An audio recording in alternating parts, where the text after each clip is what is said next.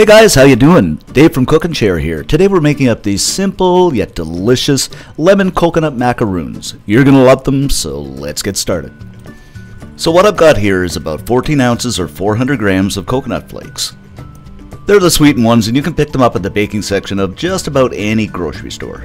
Pour in 7 ounces, 200 milliliters or 3/4 of a cup. Boy, that's a lot of conversions of sweetened condensed milk. Put in the zest of half a lemon. And what you want is the real yellow outside part. You don't want the inner part, it'll get really bitter. And believe me, this is really going to elevate the flavor of the macaroons. A touch of salt just to bring out the flavors. Then I'm going to grab up my spatula and mix everything together, and this is going to take a couple of minutes.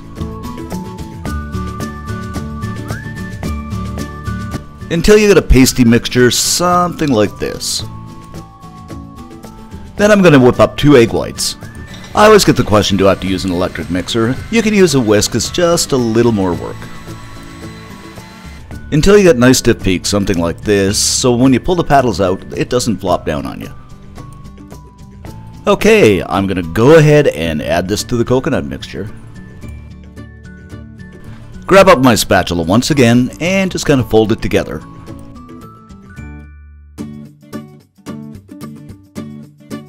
Until you get a consistency something like this.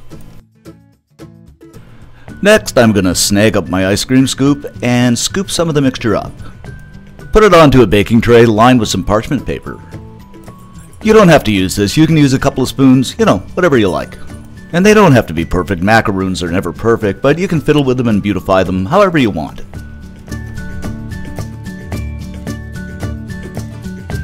I should mention that you're going to get 25 to 30 macaroons out of this recipe.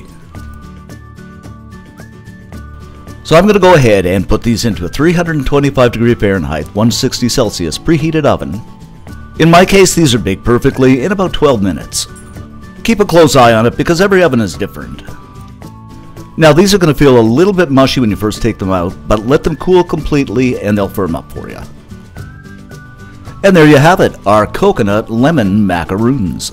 And now the moment we've all been waiting for, the taste test.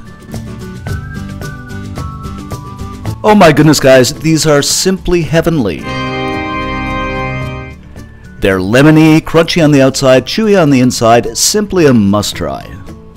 For the full scoop on this recipe, head on over to cookandshare.com. Don't forget to give us a thumbs up and mostly subscribe. Thanks for watching and catch you next time.